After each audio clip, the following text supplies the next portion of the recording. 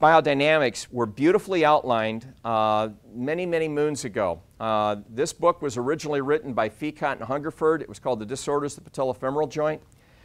And that original book came out in the mid-70s. And this diagram, what they basically did was they showed where does the patella contact the femur throughout the range of motion, and how large is the area of contact. And what we basically find is that when the knee is extended, when I'm standing in full extension, the patella is actually up and out of the groove. In other words, it is not in contact with the femoral sulcus. So basically, in full extension, my patella's here, and here's the edge of the femoral sulcus. It's actually above it. Okay? As we start to flex at approximately 30 degrees, we now have the inferior part of the patella making contact with the superior part of the femoral sulcus. Then as we go deeper into the range, we now have a much larger area of contact. It's now the mid portion. The largest area of contact is somewhere between 45 and 60 degrees.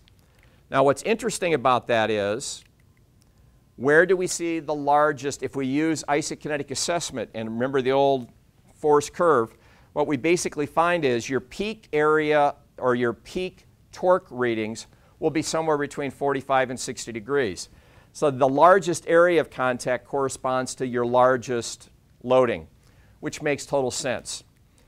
One of the more interesting basic facts is if we look at the thickness of the articular cartilage in the back of the patella, it's the thickest articular cartilage that we find in the human body. It's basically about 6 millimeters thick in its deepest areas.